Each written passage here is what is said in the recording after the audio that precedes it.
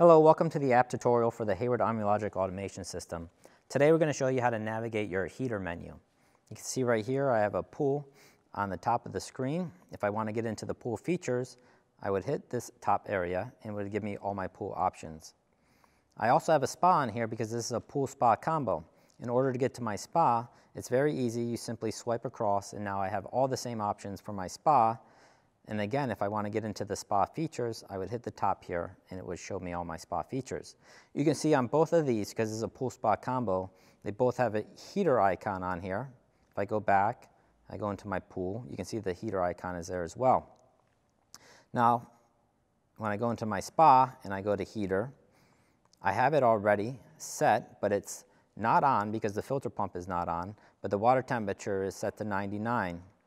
If I turn it off, everything goes gray. And what that means is that I just disabled my heater. So if I hit it again, I can adjust my temperature to whatever I want, and I can set a schedule to my heater as well. In order for that to turn yellow, as if it's heating, my filter pump would actually have to be on, because you can't heat with your heater unless your filter pump is on.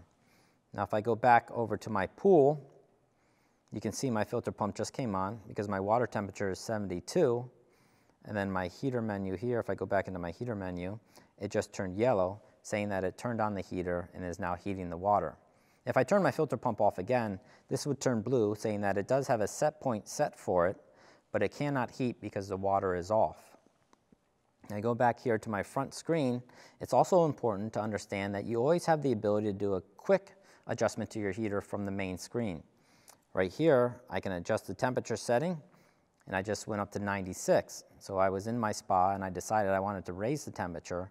All I would have to do is just touch the top here, slide the slide bar, and would automatically adjust the heater up to 96.